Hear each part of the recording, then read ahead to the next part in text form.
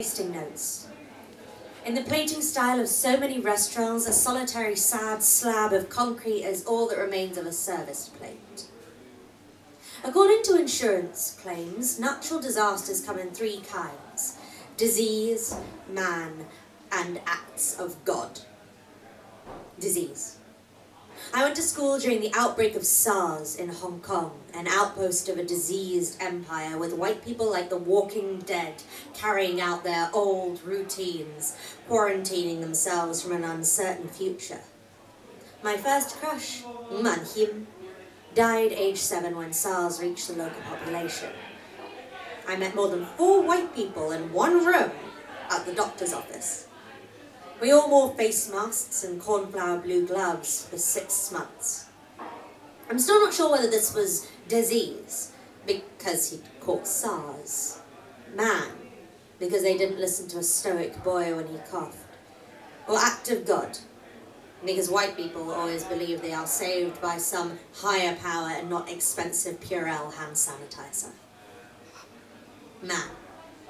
Samantha, richer than the Kirsten of the oil and the museum and the $5,000 Halloween party, Samantha was abducted in a black Mercedes.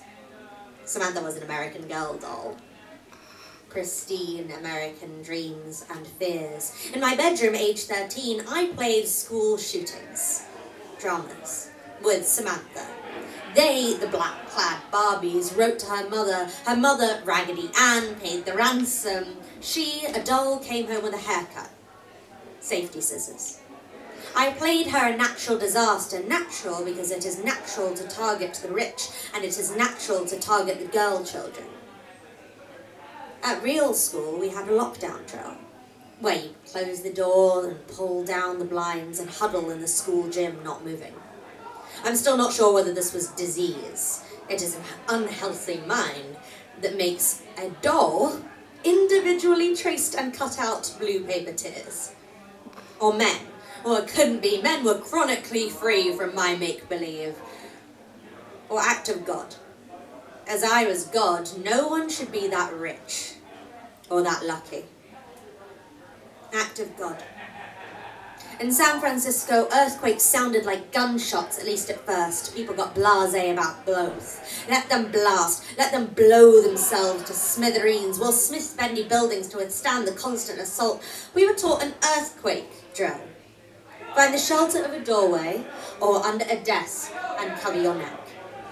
We had a drug-dealing homeless guy who slept in the Panhandle Park across the road. We knew his name to be Larry because he pissed on the side of our building, and the neighbours threatened to shoot you, Larry. My figurine of a fairy fell off a desk, a category 6.0, and I dashed underneath my mum's doorframe. Larry didn't have a door. Larry went under a dying tree, and that bum died with it. I don't know whether it was disease. The tree was definitely diseased, and so was Larry's love for brightly coloured postage stamps. I don't know whether it was man. There are no shelter spaces left in so many beds in a city of space-age tech. No doorways to let him shelter. And I don't know whether it was act of God. Because in San Francisco, gunshots and earthquakes are unpreventable. Because they are one nation under God. Thank you.